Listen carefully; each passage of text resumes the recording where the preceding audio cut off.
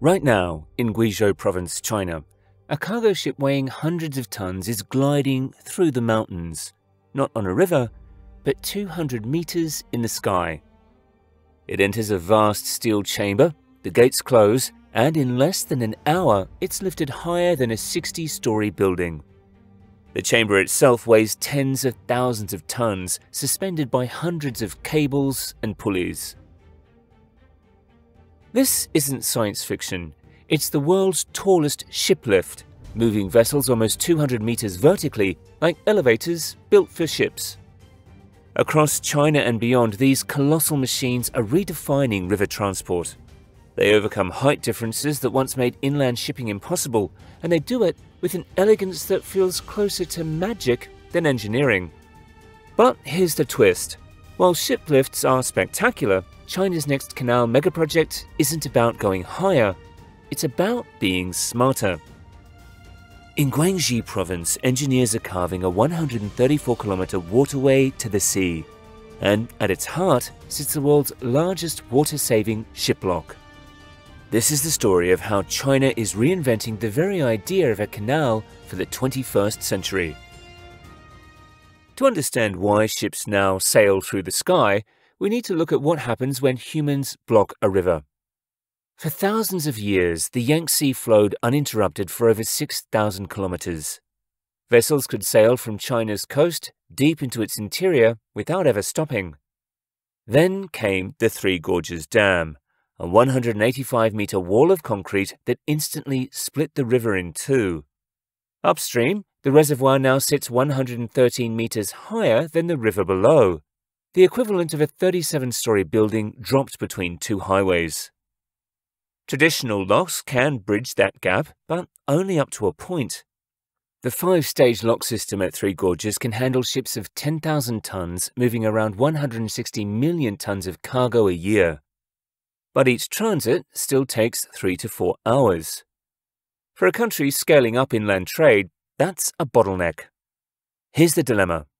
With a 113-meter elevation difference, you can either build many small locks, slow and complex, or fewer massive ones, which hit limits of water pressure and structural engineering. Neither option worked for every type of traffic. So engineers needed something complementary. The question became, what if smaller priority vessels could skip the staircase entirely? Ship lifts weren't invented to be spectacular. They were created to solve problems locks can't handle. The main one is extreme height. Beyond about 30 to 40 meters, a lock staircase becomes impractical. You'd need too many chambers, too much space, and far too much water. Three Gorges is the perfect case. To cover its 113-meter height with locks alone, you'd need at least 8 to 10 chambers. Each takes half an hour to fill and drain, meaning 4 to 5 hours per ship.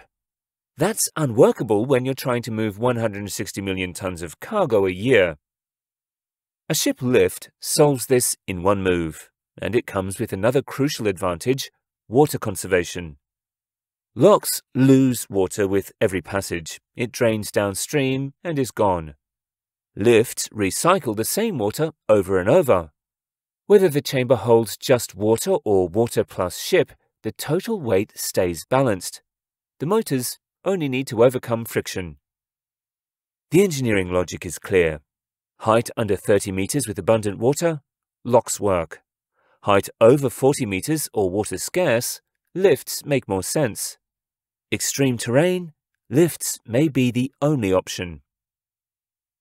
Since its opening in 2016, the Three Gorges ship lift has carried more than 25,000 vessels, proving that when geography demands it, ships really can climb mountains. And if raising ships 113 meters sounds impressive, in China's mountains, engineers have already gone much higher. But in the mountains of Guizhou, China, engineers took this idea to the extreme. If lifting ships 113 meters was revolutionary, what about 199 meters? That's nearly the height of a 66-story skyscraper. And instead of one lift, imagine a chain of them, connected by aqueducts and tunnels that send ships sailing through the sky. Welcome to the Gupatan ship lift. At Gupitan in Guizhou, ships climb nearly 199 meters across a 2.3-kilometer sequence. A 72-meter vertical lift, an elevated aqueduct, a record 127-meter single lift, more aqueduct, a navigation tunnel, then an upper variable lift up to 47 meters. Completed in 2021 for about $777.5 million, it's designed for approximately 2.928 million tons a year and 500-ton vessels. In footage, it looks unreal. Ships gliding across bridges and into mountains. All this sits in an earthquake-prone, landslide-sensitive landscape, so the lifts and guideways were engineered for tight tolerances under seismic load. Gupitan takes shiplifting to the extreme. Nearly 200 meters across aqueducts and tunnels carved through the mountains. It's the high point of what shiplifts can do. But not every challenge is about going higher. Sometimes it's about being smarter. Because just as Gupitan redefined shiplifts, another project in China is reimagining the lock itself, dragging a centuries-old technology into the 21st century. That project is the Pinglu Canal. The Pinglu Canal stretches 134 kilometers from inland rivers to the Beibu Gulf, China's first major river-to-sea canal since the founding of the People's Republic. At a cost of $10.1 billion, it's more than infrastructure. It's a catalyst for economic transformation. By cutting shipping routes by 560 kilometers, it shaves days off inland journeys, turning them into 15 to 17 hours of direct sailing to Asian markets. By 2035, it's designed to move 95 million tons of cargo annually. But the real innovation sits at Medao Junction, the first of 3 navigation hubs that must lift ships 65 meters from sea level to inland waters. Here, China is building something unprecedented, the world's largest inland water-saving ship lock. Traditional locks work like bathtubs. Fill them up, lift the ship, drain them out. Every drop flows downstream and disappears forever. The Medao lock changes that. The main chamber is colossal, 300 meters long, 34 meters wide, 8 meters deep, big enough for multiple 5,000-ton vessels. Its size isn't what makes it revolutionary. It's what happens to the water inside. On either side sit 3 stepped reservoirs. When a ship descends, water doesn't drain away. It's captured in these chambers. When the next ship needs lifting, that stored water is pumped back in, stage by stage. The result? 63% water savings on every passage. Think of it as a giant hydraulic battery, storing potential energy and reusing it on the next cycle. This isn't just about efficiency. It's about reimagining what a canal can be. For the first time, water is treated as a resource to be recycled, not wasted. And if it works at scale, it could redefine canal design in water-scarce regions worldwide. With opening scheduled for December 2026, the world is about to find out whether smart locks can move massive cargo volumes and drag a centuries-old technology into the 21st century. But canals are never just about engineering. They're about economics, trade, and power. And Pinglu may prove just as transformative above the waterline as it is inside its locks. The Pinglu Canal isn't just about moving ships. It's about moving money. For landlocked provinces like Guizhou and Yunnan, it cuts 560 kilometers off trade routes, turning multi-day detours into 15 to 17 hours of direct sailing to Southeast Asia. That shift alone is expected to save more than $700 million a year in transport costs. By 2035, the canal is projected to move 95 million tons of cargo annually, rising to 150 million tons by 2050. That's the equivalent of shipping every car built in China in a single year through one waterway. The ripple effects are already visible. New ports, industrial parks, and rail connections are already under construction along the route. Nanning, Guangxi's capital, is positioning itself as the inland gateway to ASEAN's 650 million consumers. Pinglu anchors China's new international land-sea trade corridor, offering a direct western outlet to the sea, reducing reliance on crowded eastern ports and building redundancy into China's trade network. The scale of construction is staggering. Crews must excavate 339 million cubic meters of rock and soil, about 3 times more than the Three Gorges Dam. The most complex work sits at Madao Junction, where engineers must dig 65 meters down through hard rock to build the water-saving lock.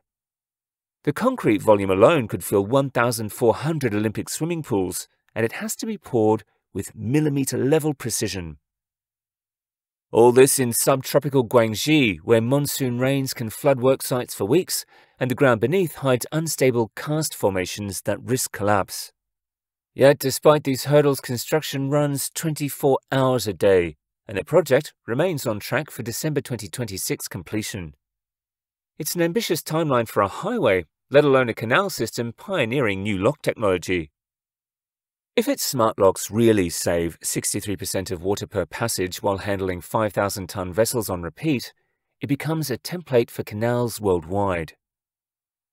Regions that once dismissed waterway projects, Australia, North Africa, Central Asia, could suddenly reconsider. Even existing giants like Panama or Suez might retrofit water-saving basins in future expansions to stay viable as rainfall patterns shift. But the technology will face its true test under pressure. Can the hydraulic systems maintain efficiency when traffic surges? Can the AI-driven water management adapt to unpredictable schedules and ship sizes? By 2029, the canal should reach its full operational capacity. Then we'll know whether Pinglu marks the beginning of a new era in canal design or remains an impressive but isolated experiment. For over a century, canals followed the same rulebook: dig a channel, build locks, waste the water. Pinglu breaks that pattern. For the first time, a major canal treats water as a renewable resource inside the system. Shiplifts like Gupitan show that engineering can conquer geography. Pinglu's smart locks show that engineering can be sustainable at scale. Together, they represent 2 paths forward for 21st century infrastructure. Spectacular solutions for impossible terrain, efficient solutions for everyday trade. Both will have their place. But in a world where resource efficiency increasingly determines what gets built, the smart money may be on smart locks. So, which breakthrough will matter more for the future of global trade? Ships soaring 200 meters above valleys on colossal elevators? Or canals that recycle billions of liters of water with every passage? The answer depends on where you build them. Lifts conquer the impossible. Locks optimize the possible. But what's certain is this: both technologies are rewriting the rules of how goods move across our planet.